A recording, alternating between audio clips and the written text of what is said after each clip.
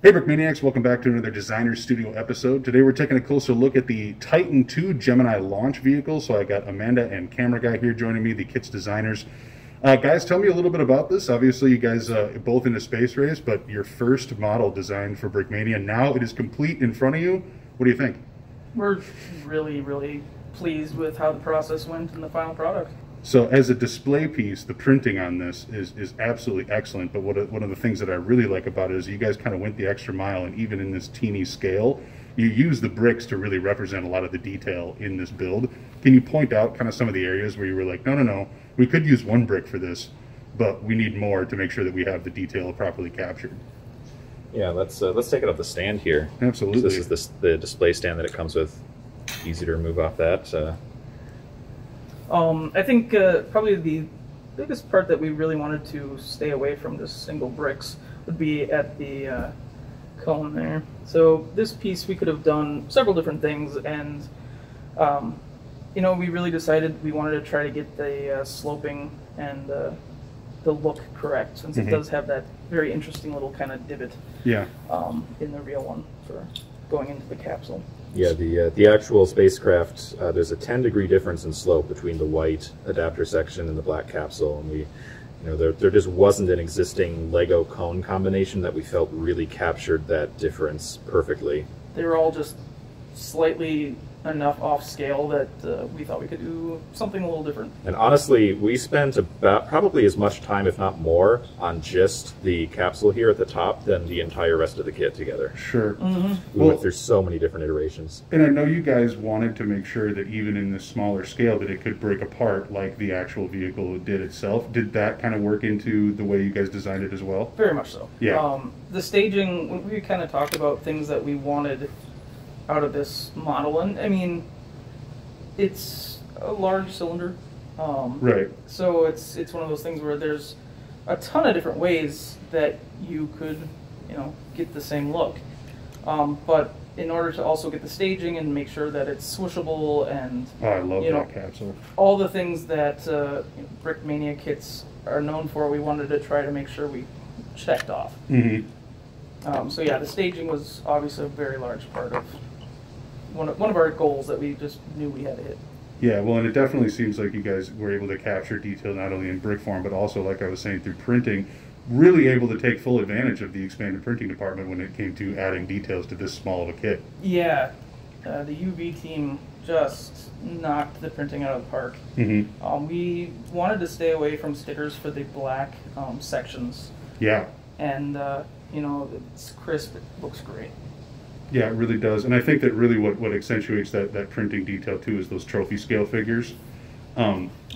Just something, kind of a little add-on there to bring that level of detail to that small of a print. First of all, very Brickmania, but then also a really cool addition to come with a kit of this scale to really take advantage of that, because like we said, it is functional, but it is primarily a display piece, and that really adds to the display quality. Yeah, no, Slam knocked it out of the park. They look great. Super happy. Yeah, I think the kit composition in general just really came together nice. A mix of functionality and printed detail. Camera Guy, I know you are an aficionado when it comes to this history. You want to go into a little bit of a deep dive here on exactly what people who may not be completely familiar with this era of the space race are looking at? Yeah, for sure. So the Titan II started life as an ICBM during the Cold War. And, a lot of the early NASA rockets that launched both satellites and humans started life that way. And, the Mercury program, it had its suborbital flights using the Redstone missile, and then eventually with the Atlas missile getting into orbit. But when the target was set that they were going to land on the moon before the end of the decade, they knew they needed to start launching a larger capsule into orbit. They needed something with more than one person. They needed something that could sustain people for multiple days, and that meant they needed a heavier, more powerful launch vehicle. Sure. So they looked to the Titan II missile, which was already in development, and they said, okay, how can we make this thing be human-rated? So they went through a whole lot of different variations and tweaks and everything to upgrade it to be human-rated, because at the time, the Titan II missile only had about an 80% success rate. 20% of them would explode on launch, and they didn't really want to be putting people on that. So they They added a whole bunch of redundant systems, new avionics. They simplified a lot of things, and that's how the Titan II GLV, or Gemini Launch Vehicle, was born. So the rocket itself, at the bottom here, one interesting sort of common misconception about this rocket is that it looks like it has two engines. It doesn't. This is a single LR-87 engine. It has a single set of turbines that power the fuel through two different combustion chambers. So and that's what you're seeing, is the two combustion chambers connected to a singular engine. Exactly. Okay. So, and then each of these combustion chambers can gimbal independently, and that's how the rocket gets full pitch, yaw, roll, everything like that. Very cool. So one thing about this this LR-87 main engine here on the Titan II, this was responsible for one of the Titan II's most iconic characteristics, and that was the Titan whoop. If you're a space fan, you're probably familiar with that. But basically, when the Titan II was launching, it made this this really iconic sort of sound right when the main engine started. And the reason for that is these engines used hypergolic fuel, which is two different parts that will immediately combust on contact. And the turbine in here is what's driving those fuels and mixing them together. But that turbine has to get started by something. So there was actually a starter cartridge that was sort of a little hypergolic explosive cartridge that would burst right at launch and create this huge plume of hot gas that would be forced through the turbine and spool it up. And so as those turbine blades are being forced to go from 0 to like 100 really, really quickly, they make this as they're spooling up. And it's really loud and really iconic. And even in, you know, I'll play a sound clip of it here. 5, 4, 3, 2, 1, 0. But you know, even in launch broadcast footage, you can hear this. And if you've seen the movie First Man, talks about the life of Neil Armstrong, when he's launching on board Gemini 8, you can actually hear the whoop in the launch in that movie. Just great attention to detail there. But that's just a cool, interesting little piece of this rocket engine. The second stage here has a single LR-91 engine. It actually has a bigger nozzle, not because it's a bigger, more powerful engine, but because the second stage operates in the vacuum of space, and you need the exhaust gases coming out of your engine to be as close to the pressure of the atmosphere around you as possible. Interesting. Bigger exhaust nozzle here allows those gases longer time to expand, and therefore you're able to get more thrust out of them. And interestingly enough, when doing research, we found that the cone was not the kind of copper color we anticipated for the exhaust there, for the engine. Okay, so is that kind of where that red color comes in then? Yeah, this is the actual color we found from photos. An interesting note about the so this region here between the two stages is called the inner stage, and it's pretty funky looking on this rocket. It's a lot cleaner on a lot of other NASA launch vehicles. So what's actually going on here, this rocket, in an effort to make it as simple as possible, used a technique called hot staging.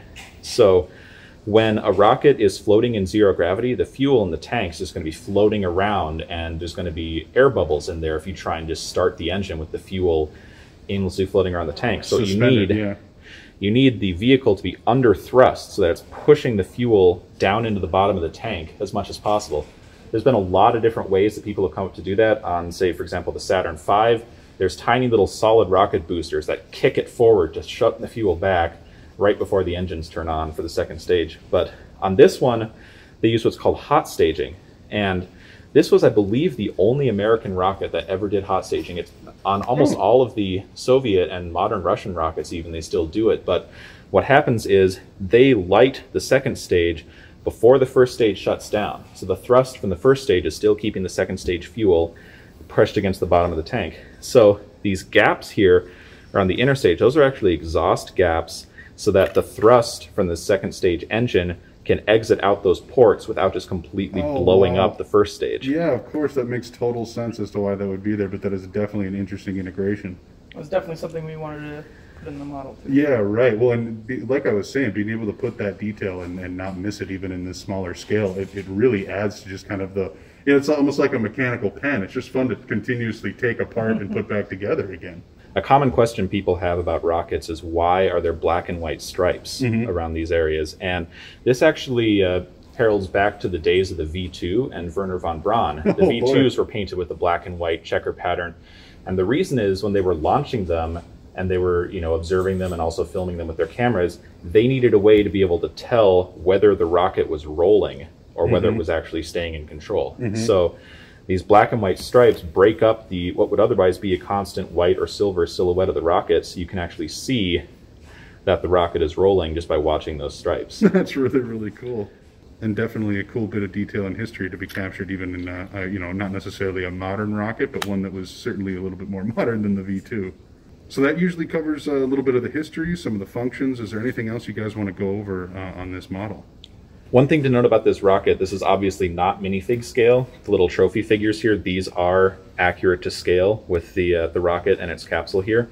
So this is a fairly big rocket. It was called the Titan for a reason, but as rockets continue to grow, the Titan moniker maybe became a little bit less and less appropriate. So this is built to the same scale as Lego's Saturn V rocket kit, which I have here. And you can see when they are laid side by side here, the Titan II is only about the size of one of the F1 engines on that Saturn V. So though this was a big rocket for the time, they certainly got a lot bigger after that.